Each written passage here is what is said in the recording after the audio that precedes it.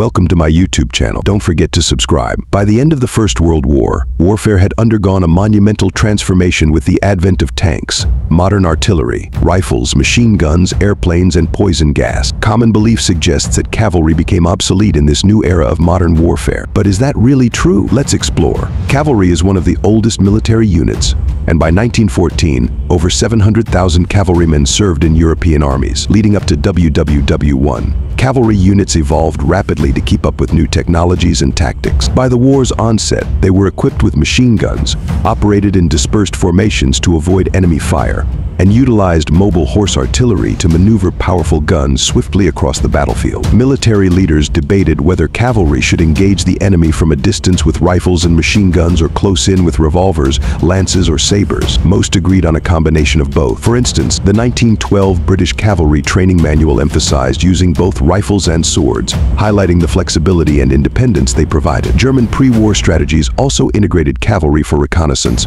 rearguard actions, and exploiting gaps created by other military arms. As the war began in 1914, cavalry theories were put to the test. Every army deployed cavalry, adapting their roles as the conflict evolved. Let's start with the French. In 1914, the French cavalry faced significant challenges, especially in horse care. The lack of emphasis on long-term horse health led to high casualties among their mounts. For example, during a grueling 38-day march into Belgium and back, many horses died from exhaustion and lack of proper care. By 1916, the French improved their horse care practices, inspired by British methods learned during the Second Boer War. This adaptation led to more effective cavalry operations later in the war. For instance, in 1917, a French cavalry reconnaissance force successfully probed German positions during their retreat to the Hindenburg Line with minimal losses. While cavalry charges seemed outdated against the trenches and machine guns of the Western Front, they sometimes proved effective. At the Battle of Soissons in 1918, a French cavalry squadron captured a German position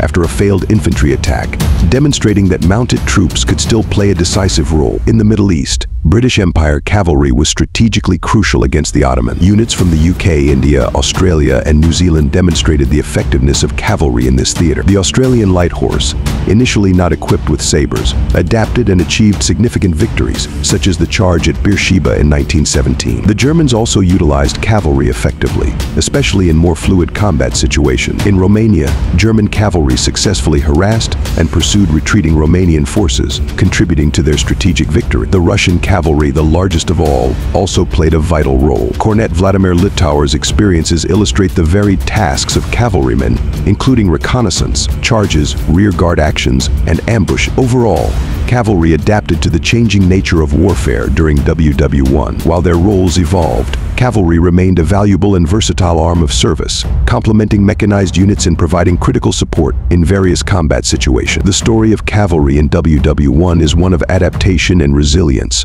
reflecting the broader evolution of modern warfare. If you're interested in learning more about the Soviet nuclear program from its origins in WW2 to the Chernobyl disaster and beyond, check out our new documentary series Red Atoms exclusively on Nebula. Nebula is a streaming service where we can share content directly supporting creators like us. Don't forget to like, comment, and subscribe for more engaging content on military history and beyond.